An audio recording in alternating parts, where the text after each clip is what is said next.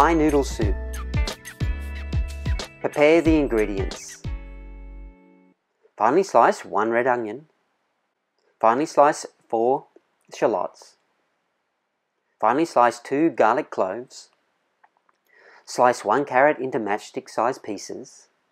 Roughly chop 1/4 cup of peanuts. Cube the tofu into small cubes. Heat a large pot over a high heat, add 1/2 cup of water.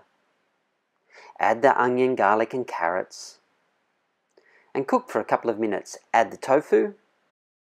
Add 4 cups of vegetable stock. Add the brown rice noodles. Add 3 tablespoons of soy sauce. Add 1/4 teaspoon of chili sauce. Add 1 tablespoon of raw sugar. Cook for about 5 minutes until the noodles have softened. Serve topped with the peanuts, scallions and the juice of 1 lime and red chili flakes.